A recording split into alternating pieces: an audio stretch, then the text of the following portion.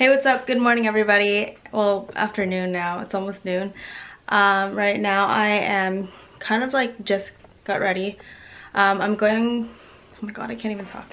So I'm gonna be heading to my tip luncheon. I talked about my transition to practice program a little bit earlier. My lashes are whack today. So basically it's my preceptorship for next term. We had to like interview and go through this whole process to get in, and just kind of like a celebratory lunch where we get to like meet like people who are like the managers and stuff.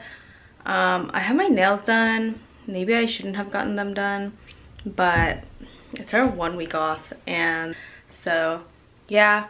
Well, they did make us wear like business casual, so if you want to see what I'm wearing, I have these black pants, I have a belt. I'm gonna be wearing like flats. This top I'm pretty sure I thrifted, and then I'm just wearing like 2 rings and then this like necklace. But yeah, so I'm gonna be heading over. I should probably head over now because it's gonna be at 12:30 and it's already 12, so.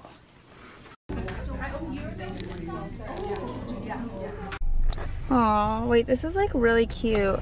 So the people that gave us this thing, I don't want to show like what hospital I'm at just for like safety reasons. I like totally forgot to film because I forgot my camera, but it was really nice. We had like CPK catering, so the food is pretty good. I'm really Filipino and I took some home, and yeah, it was really good. We had like desserts too, and they gave us like this little bag, and they kind of like had a presentation. But yeah, I'm going to talk about it more maybe later on, but it's really hot right now. Okay, so I just wanted to kind of like quickly show what I got in this little bag, because we got this thing at the tip program luncheon. So I really I'm curious to see what's in it too. I'm trying to not show the hospital names just because like privacy problems, but aww. Oh sweet, we got a little lanyard that says transition into practice. Maybe I'll use that later. And then, oh, we got a nice lunch box. It's from the hospital. And then we got a highlighter. And then I think this is a pen light. I don't know how to turn it on. Oh, there we go. That's nice of them. Okay. And then we got this water bottle. Oh, this is kind of cute. I probably won't use it just because I literally just bought a hydro. But this is nice. Maybe I'll give it to my grandparents. That was really nice. I don't know really. Oh, you know what I could use this for? I can use this for my Father's Day gift. These. Oh shit. I just realized I sent that bag to my dad. Hopefully he doesn't remember.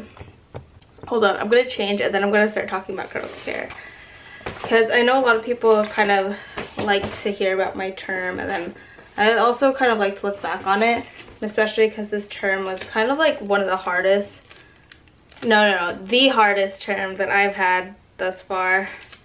So I just want to talk like briefly on it. Why isn't it focused?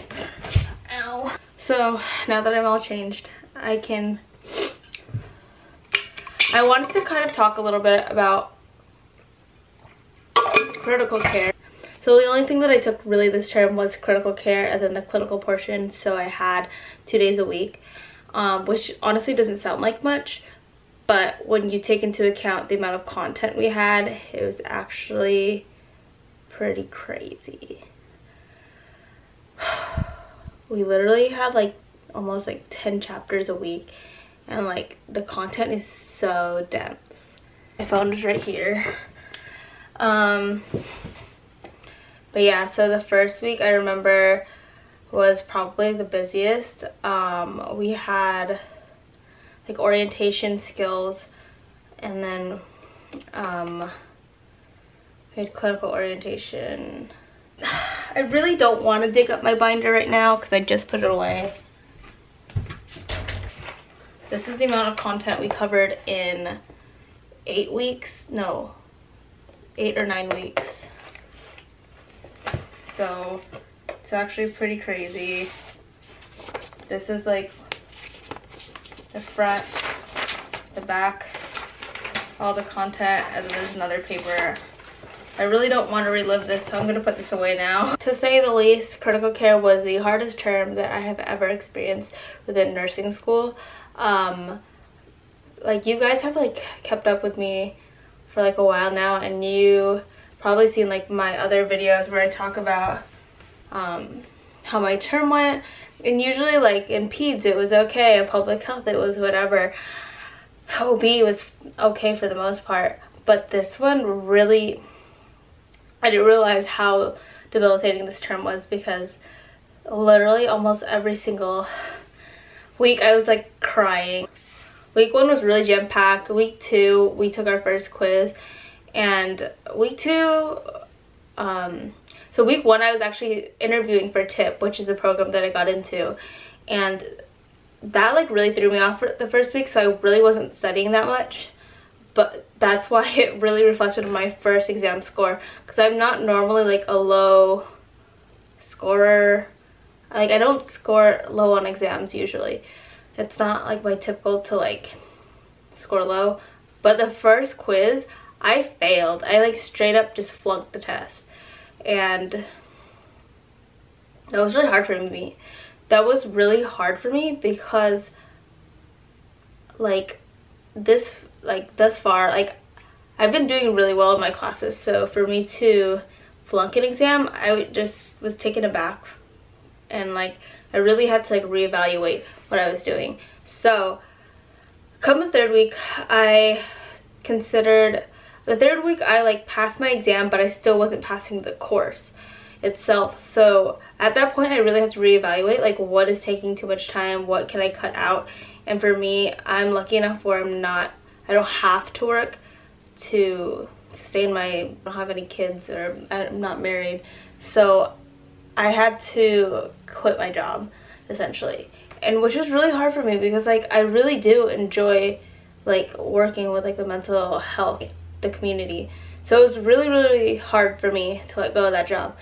But I knew it was for my own benefit and for my own good to do that, because if I didn't do that, I don't know if I would be like sitting here and telling you that I passed this course. It was really hard this term. Usually there's like, every single term me and Alex will go to like some sort of event near the end, in the middle, and that's kind of just like our stress reliever. But not just me, but he was also stressed out, and we weren't able to go because this term was just way, way, way too much. Yeah, it was really hard. I don't even know how to explain it to you unless you were to take it. So our exams were 75 questions, and some of them were short answers, some of them were multiple choice, and there were 25 no, it depends on how many it's worth. And there were like 6 quizzes, I believe, and then there was 1 proctored exam and 1 final. So that's the criteria for what is within our syllabus and like what you have to take, and you have to achieve at least 76% in order to have all like the homework and like the ATI work be factored into your grade. So homework isn't factored into your grade until you hit that critical grade of 76. Like, this class is really hard because I normally do get A's in my classes, but I studied really hard for this course.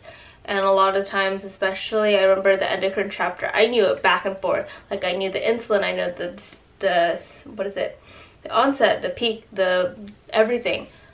I knew like the side effects of like the medications for SIADH, but still I wasn't scoring well on my exams.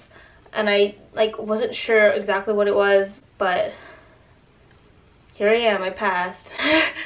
But, and you know, there was a lot of like controversy within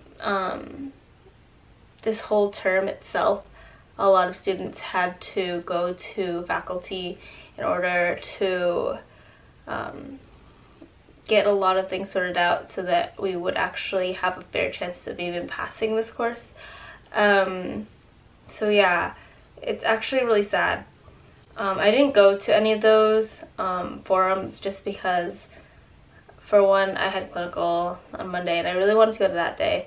But the second day they had PALS, which is our tutoring, and I did want to go to the forum, but in the end I think it was more beneficial for me to go to the review session for tutoring. If I'm not already doing well in the class and there's someone who's out there willing to tutor me, I'm going to go take that as opposed to vocalizing my dismay at the class. I don't know how else to like word it. I didn't necessarily think that it was the most fair class per se. There was a lot of like politics involved, and that's why if you listen to one of my vlogs a couple weeks ago, it was one of my vlogs where I was like doing something. I was studying for something. I was studying for the open book exam. The reason why we had that open book exam was because the forum where the students talked to the higher ups to get that, because we weren't being graded fairly and tested correctly and such. But that's a whole nother issue. But yeah, so things that I wish I had done before going into critical care, I really wish I had done just some general practice NCLEX questions just to get back into the style of it, because when I was in public health, it was straight memorization, so I wasn't necessarily getting that exposure to the NCLEX style questions. Also, I would go over pharmacology for sure. Just know your general like classifications of drugs, like know your ACE inhibitors, what they do, what their side effects are, and things like that. Do your basic head to toe assessment. Try and do it on a family member just so that you're able to do it in person. Know your lab values, because those showed up so much, and I get why it is important, but I don't, in the real world, like my nurse would just kind of like look at the reference. But it is good to know it off the top of your head, because what if it is an emergent case?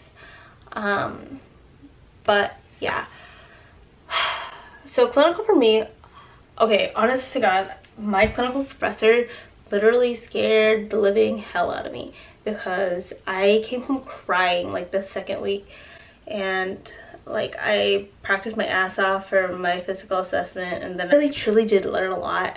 If you watch my stories or if you follow me on any of my social media, I'm gonna have it linked here or linked down below.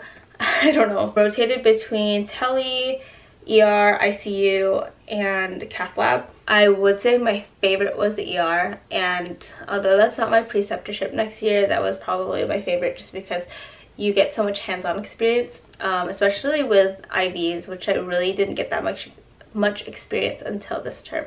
So that was really, really fun, because I literally did like 8 IVs and I hadn't done that many. And then we did blood draws, and it was just like really fast-paced and like just really overall fun. I did see some really like sad cases. There was one like 19-year-old who had OD'd. We had to tube him, we put a catheter in him.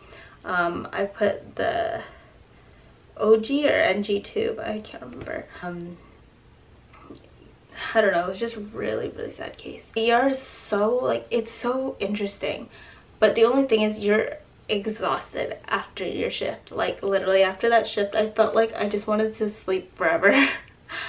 I remember one of my patients was really sweet and they gave me like this little bracelet. I inserted that clip like I think the last vlogs if you want to see that. We also rotated a lot in the ICU. I was only on tele maybe like once or twice. We got to pick which units we wanted to be on for which weeks, and that's kind of why I didn't choose tele. So that's why I decided like to gear towards the ICU or ER, because I already knew that ICU was going to be my rotation and ER was what I was super interested in.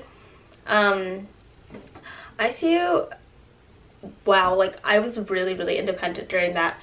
They would literally give me the medication and they would just kind of like stand by me and watch me like plug everything in, which was really cool. You kind of just have to trust yourself. And another thing is, when they do that, make sure that you're like, okay, I did it, can you check the pump for me and check the medication dosage and everything. But yeah, I would say this is very rewarding in terms of like the rotation itself. If I'm gonna be honest, like a rotation that I didn't find fulfilling was like OB. I didn't feel like I gained anything from it, but this term I gained a lot more like clinical experience, hands-on. I just feel like overall more comfortable being in like a room or being the nurse for a patient that is intubated on a vent and in a very critical state. It's really interesting, but it's also kind of like sad and draining to see someone like that, because you think about it and it's like this can like literally be anyone. Another thing I wanted to talk about was in the ICU, like the concept of death is very like, they brush it off very fast. And I get that it does happen a lot in the ICU, but I don't think it should necessarily be just another thing. And I get this is like part of the job and stuff, but I was just like, dang, like that's like somebody, but it's so easy to get desensitized. I guess my camera just wants me to stop talking because it just shut off all of a sudden. But yeah, that was pretty much it in terms of lecture. I didn't like score that good on the final, but like I passed the final, so that's why here I am saying that I passed the class. It was a hard rotation. I understand why people struggle with this so much, because this is a really, there are some difficult concepts to grasp and so much information to know in such little time. It's such a huge chunk of the NCLEX, and it's an important subject in being a nurse, especially because of the fact that a lot of us are going to be on a med-surg unit and have to face like these patients in critical conditions. Why you have to be proficient in this information, because you don't want some like half-ass nurse. I don't want like someone who's half-ass like taking care of like my family member, and I don't think anyone else would either. It's still like a learning process for me as well. It's not something that you can necessarily let go of, and even though I don't want to relive it, I'm going to constantly be having to look back at like my notes and stuff. So yeah, that's pretty much it for my critical care rotation. If you have any questions, either like add me on social media and I'm more likely to answer there. My Instagram is Jasmanite, Jasmanite. I don't know my Snapchat. I should really change my usernames to all be the same, but I don't know how to do that. But yeah, so if you have any questions, leave them down below or shoot me a DM. And that's pretty much it for this video. Thank you guys for watching, and I'll see you guys in the next vlog. Bye!